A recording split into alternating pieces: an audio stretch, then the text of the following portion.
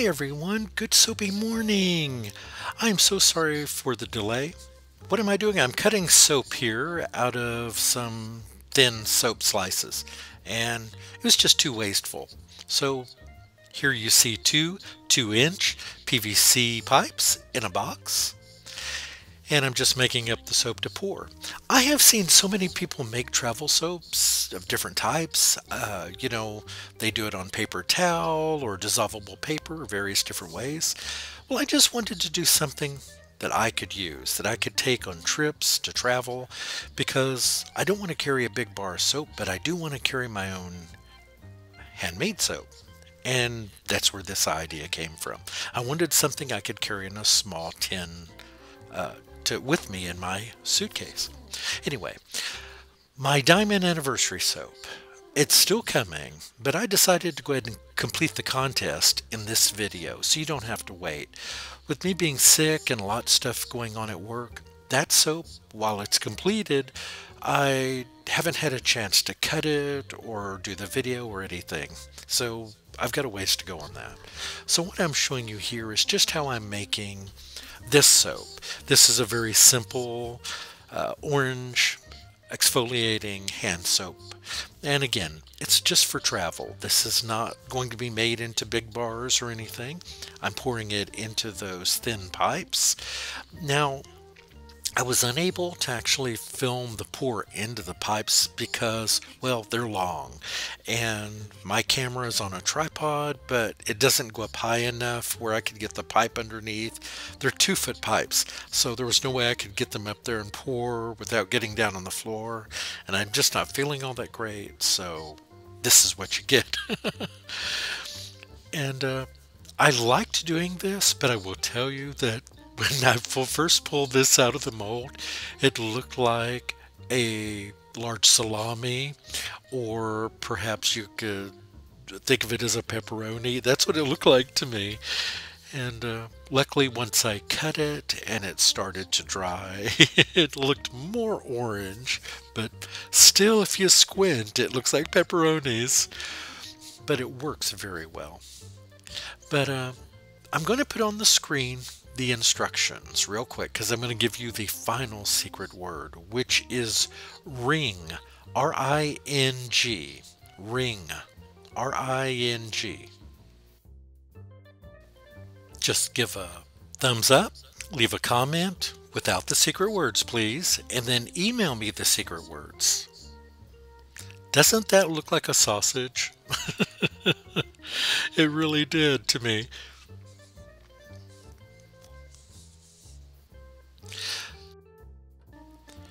So I'm cutting this very thin because I want 3 of these to be able to fit in a can. And then I'll be slicing those 3 slices in half. As you can see there, they fit in the can. And I wanted to make sure that I could get 3 full bars in there, if you want to call them bars. And then I'm going to show you what I did. Is I just changed the setting on the cutter, cut them in half, and that way you get 6 little mini bars for travel. Isn't that great? Very simple, fits in your pocket, purse, fantastic. So now the prize. Yeah, this is the stuff I'm giving away, and I'm just sorry it looks so muted. Everything looks sort of the same color. I don't know what was up with the lighting, but that's the autumn soap that I made. It's got some nice pink kaolin clay in it, gave some real nice swirls. The Golden Decadence, boy, is this a moisture-rich soap. I use this one myself, and I'm in love with it. And just all of these, I had so much fun making. This is the Pipe Dreams soap, and I made this with my own custom mold. It's a big old bar of soap too. And all of these are made with natural ingredients, and many of them are made with ingredients right here on the farm. My Purity unscented soap is just goat's milk and coconut milk soap. Very, very nice. Vanilla maple, has a little bit of burnt butter in it and maple syrup, and smells fantastic. And I really like the way the swirls came out. Reminds me of fall leaves. The Mega Moisture Bar has a bit of lanolin in it, leaves a nice coating of moisture on your skin, helps it to retain moisture and actually attracts moisture to your skin. Handsome, it's all in there. It's just a sort of an ombre soap. Had a lot of fun with this one. This is the neem and lime, and this is for those with oily skin. Not real showy to look at, but great for removing excess oil. Soapstone, this was one where I had a lot of fun using herbs and spices to create some fun color. Had a lot of fun with that one. These are kind of rough, hand-hewn, but I like that. The hemp hearts, and it's all in the name. I have videos on the making of most of these soaps, so you can see those here on YouTube if you haven't already seen them. These are overpours from various soaps that I make. When I have a little extra, I'll pour it into another mold. I'm sure many other soapers do this as well, so I end up with a lot of these. So you're going to get 3 of those as well.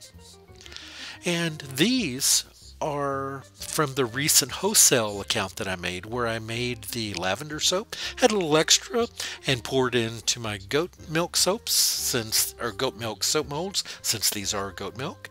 And you'll be getting 3 of those as well. And then a jar of sap. It may be this one, it may be a different one, but you will be getting one of these as well.